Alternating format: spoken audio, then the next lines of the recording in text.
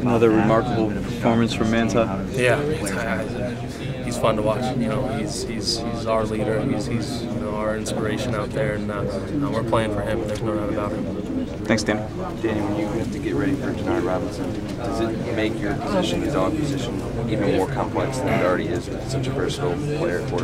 Yeah, I mean, Denard is such an electric player, and every time he touches the ball, he has that capability of scoring, and so you really got to be on your keys out there and being able to contain him and slow him down and get him to cut back a little bit and slow that speed down. So that's something he definitely had to work on all week and really get to master, and it'll pay off later in the season as well. Did you feel like this was one of your most consistent, most comfortable performances of your Notre Dame career so far? No, absolutely. You know, this is my second real big game, in that starting position now, and the more games I get under my belt, the more I feel comfortable with it and out there, and I feel I did a lot better this week than I did last week, but I still have so much more to improve, and I'm just going to keep growing on that.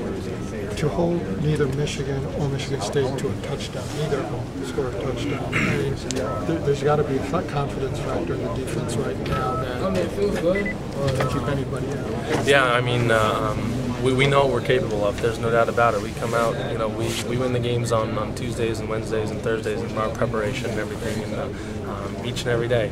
Like I said, we know what we're capable of, and it's just going out there on Saturdays and Saturday nights and showing our potential. What were your